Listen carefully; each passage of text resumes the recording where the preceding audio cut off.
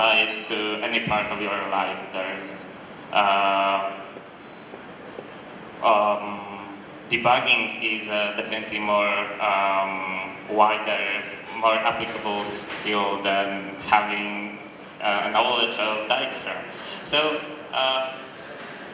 the tasks that you can perform actually can affect many different skills at the same time. So I will use the similar analogy to RPG. So if you actually, for example, if you played Fallout or similar kind of games, you notice that there are primary attributes like, you know it, wisdom, intelligence, or something like that. So those primary attributes affect the secondary skills like speech, problem solving, or things like that. So my point is, it's better to focus on the general skills and actually absolutely forget about the knowledge, because knowledge eventually will find you somehow. For example, you have no idea about string algorithms, and at some point of your life you will find a string problem on some contest, and then you can learn it during the contest. There's absolutely no point to learn that knowledge beforehand. And I know a lot of people disagree with me, but I managed to hit the target rating on TopCoder without knowing what max flow is, without solving any string problem, etc., etc. So really, okay, let's move on. Exponential growth. So this is the topic that sounds like it's from a motivation talk or motivation scam talk. There are lots of general skills that improve your learning rate, essentially. So it's better to learn those skills at the right start, because you just move on faster and faster. So there's actually a placeholder for the poorly drawn exponential function. The idea is that, okay, so let's move to examples. For example, having better physical shape means that you can work for a longer period of time. You get tired. Well, you don't get tired that easily. Having better memory means, well, there are people who are grinding thousands of problems, like literally thousands. And if you are forgetting problems that you were solving 2 years ago, there's no real point of doing them. Like you don't gain anything. Each new problem probably pushes out the one that you were solving many years ago. So it's better to improve your memory instead of just grinding. Okay, since I don't have that much time, I'll move on. I have that much time, okay, I get it. Okay, yeah, but, okay, so, well, I think those skills are self-explanatory. There, of course, if I had 2 or 3 hours, I could make a list several pages long. But since we have more things to do, okay, choices. Probably the name is not most unfortunate, but what I mean by choices is, let's think of that like parameters that we use to our tasks that we perform. For example, like let's use those that I've written here. This is the big choice, and the community, the competitive programmers community is split by this. Some people use pre-written code, some people doesn't. Some people think that if they will use pre-written code, they will get better. And this is the decision that actually has a huge trade-off. If you are using pre-written code, you will probably solve each problem faster because you have to spend less time. But on the other hand, you don't practice, let's call it mindless writing, where essentially you are you have a huge amount of code in your hand and you're just typing it very fast. So you're not practicing one of the skills when you are using pre-written code. You will, at some point, if you have Maxflow implementation, you will forget how exactly Maxflow works. So it's hard to tell what is better. Most probably it's a bad idea to use pre-written code, but it will raise your rating. Not true rating, but the rating on some side. Code styling is another huge difference. Pretty much every coder has his own personal code style. You can adhere to some coding standards, and thanks to that, it will be easier for you to find a job, because when you are using your code styling for like an average competitive programmer, you won't get any job.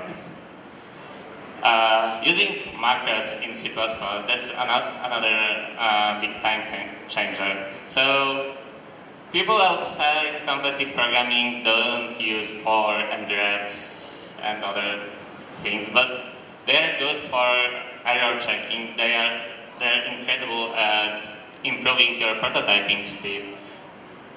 So there are no good ways out. You'll never know what is better, what is worse. It solely depends on your situation. It solely depends on what you want to improve. Those are your options. Okay. Okay, let's move. Okay, and this is probably the biggest problem why it's not really possible to properly figure out what's the best way to practice. We don't know the full information. We actually, well, I said that using pre-written code will probably make you forget the algorithms, but we're not really sure. So this is the reason why it's not possible to just meet someone and tell them what's the best way to practice. Because we have no idea at what point of their competitive adventure they are. We don't know exactly what algorithms they know, and we would need like 5-10 hours just to get a rough estimation to be able to tell them what's the best way for them to improve. So all of those blogs that you read about what's the best way to improve, they are actually kind of a BS. This works for them, but it won't probably work for you. So this is why I'm talking about only such vague terms here. So I didn't want to give you any step-by-step instruction what to do to be better, because it's just not possible. So this is the reason why some people opt for having coaches, because they believe, and sometimes it's actually true, that there will be some guy that will know better about themselves than sorry, I messed that up. So, so they believe that coach will know better than, which is not very probable. Well, no one will know better you than yourself. It's just not possible. We have the problem of spending many hours just to see some really basic outside stuff. There's a barrier with communication. Like, even if you know what the problem is, it's very hard to exactly communicate with the other person to be able to tell, to be able to explain your thoughts. So I'll get back to this, and yeah. So after hearing some more complicated explanation, usually people get back to just, well, I should get more practice because I have no idea what I should do beyond practicing. I have no idea what Psyho said about for the last 15 minutes. And that's fine, but that's not ideal.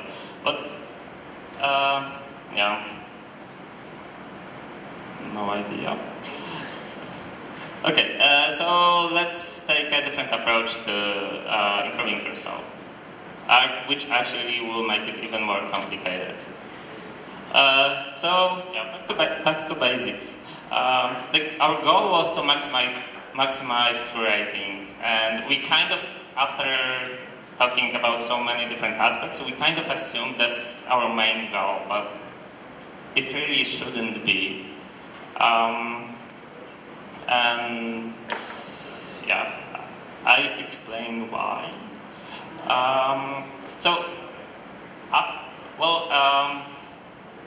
After living a bit on this planet, I can tell you that pretty much no one really knows what they are doing, honestly.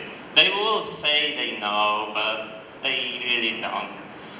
They will look back at their life like what they were doing 5 years ago, and they will think, oh my god, I was so stupid. Why did I pursue programming? I want to be an actor, I want to have a garden, I want to open a restaurant. And all the things I really worked on, they are waste, and well, I have to move on. And then in the next 5 years, they will think, oh my god, what did I open a restaurant? It doesn't make any sense. Okay. So the point is that you don't really want to maximize your true rating. There are many other goals that you are achieving by competing in contests. You can develop since programming competitions have an insanely good feedback. Like, considering all of the mind sports I did in the last 15 years of my life, programming contests are probably the best way to give you a proper feedback about what you are doing. So you can use programming competitions just to train your basic skills and use them in other areas of your life. For example, and that's actually a funny story. So when I was competing